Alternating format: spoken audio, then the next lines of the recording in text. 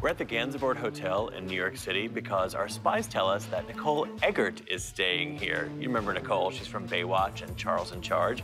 She doesn't know we're here. Yeah, and we've noticed lately that the paparazzi has been really mean to her. They're still beating her up for not being an 18-year-old Baywatch babe. They've just been giving her such a hard time about her weight gain. And she's trying to get herself in shape and be a great single working mom. There's paparazzi swarming outside this hotel everywhere. And she's gonna have two choices. Either face them or come with us. She should really come with us if she knows what's good for her. Nicole Eggert rose to fame on Charles in Charge and turned heads as a blonde bombshell saving lives on Baywatch.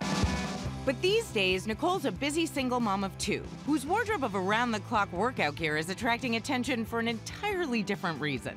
I gained a little bit of weight. I've had 2 kids, so I go for what's easy and what's comfortable, and I guess I don't put too much thought into it.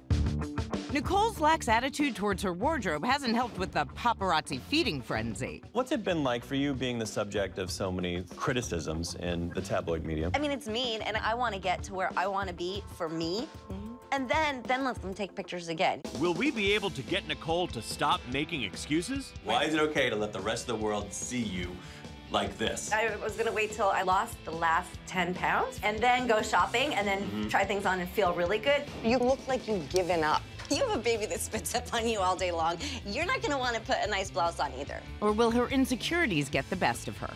I'm overwhelmed. I really am, so don't turn your back, I might run. What?